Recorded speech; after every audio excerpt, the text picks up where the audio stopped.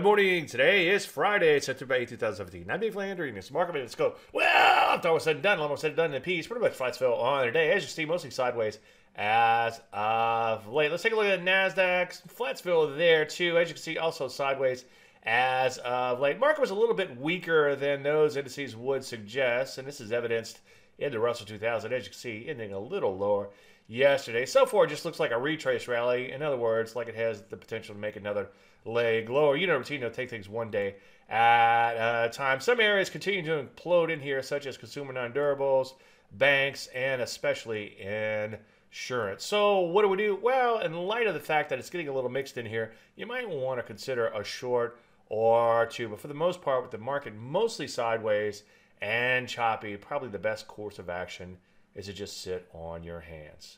Any questions? As usual, Dave at DaveLandry.com. I'm Dave Landry, and you started the Market Minute.